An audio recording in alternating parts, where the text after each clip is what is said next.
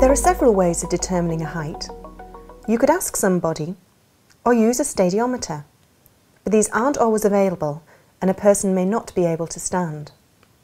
An alternative method is to measure the person's ulnar length. This is the measurement between the wrist and the elbow. A conversion table will then estimate the person's height from this measurement. To do this, you will require a tape measure.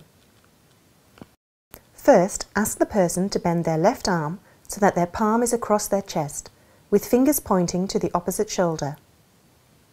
Using the tape measure, measure the length to the nearest ½ centimetre between the point on the elbow to the midpoint of the prominent bone of the wrist. Write this measurement down. Then, using the conversion chart, locate the person's ulnar measurement on the red line. Above and below the red line are height conversions for males and females, which are divided further to below and above 65 years old. Take care when looking that you use the correct age range.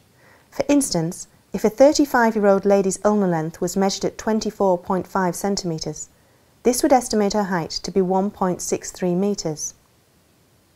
Ulna is reported to estimate height to within 2 to 4 centimetres. Focus on Under Nutrition have developed the Must Alternative Measurement Tape, which can be used to measure a person's ulna.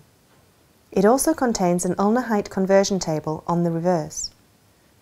These can be obtained from www.focusonundernutrition.co.uk.